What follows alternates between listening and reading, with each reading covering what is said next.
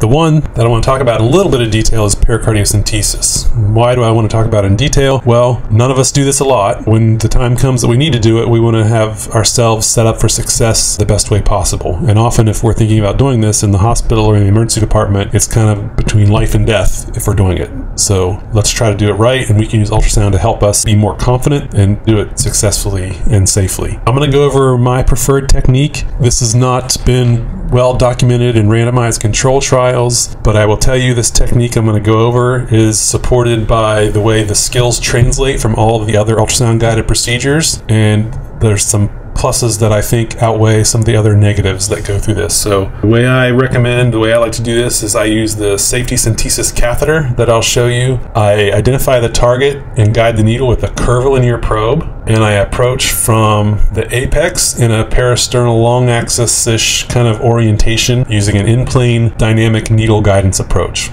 And we'll talk that through a little bit. So why do I like this catheter? The main reason I like this catheter is because it's pretty much available every emergency department I've ever worked in. It's pretty much always available in every hospital I've been in, so I think it's a good option. This is less critical to me. If you're a micro puncture kit kind of person, then I think that's fine. You use that. If all you had at your disposal was a central line kit would work in a pinch as well. A couple things I like about these: it's got a nice long catheter, so even in big patients, it's always going to give you enough length to access their fluid. It's got this little retractable blunt tip that helps increase the safety a little bit, possibly. It's a nice simple setup, and then it's got the catheter that you can thread off and leave there. And I definitely recommend, if you're doing pericardiocentesis, leave a catheter in place so that if you need to drain more fluid, you can easily do that. And then the curvilinear probe.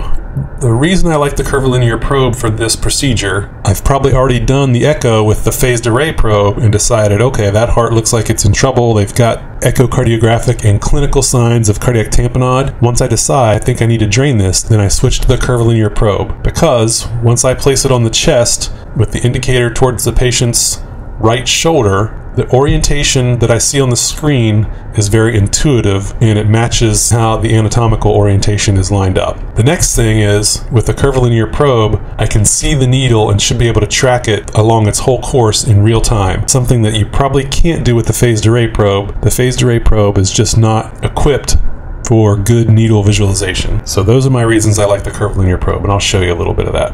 And then lastly, why do I like to come from the parasternal apical approach rather than our traditional landmark subxiphoid approach? I think it's probably safer. If the patient is still awake at all, then it's probably less painful and should have fewer complications. And I think if we're doing this approach using ultrasound guidance, you're going to be more successful. Most of the effusions that we're going to drain in the hospital or the emergency department should be accessible from here. Although once you've looked and you've found an effusion, you're going to have to make that judgment. Is it accessible from the apical approach or not? Because if it's not, then you're not going to go from here. But most of the ones that we're going to drain in the emergency department or in the hospital are going to be accessible from here. I already kind of alluded to the fact that this is a very intuitive way to do the procedure. If you already have your fundamental skills in ultrasound guided procedures, those skills translate directly to what we're talking about here. I already talked about the fact that we can see the needle with the curvilinear probe much better than we could with the phased array probe. And in a patient who is still maybe awake and participatory, you really just need local anesthetic to perform this comfortably and safely. You don't need sedation because you're not going to go through the diaphragm and cause a lot of pain.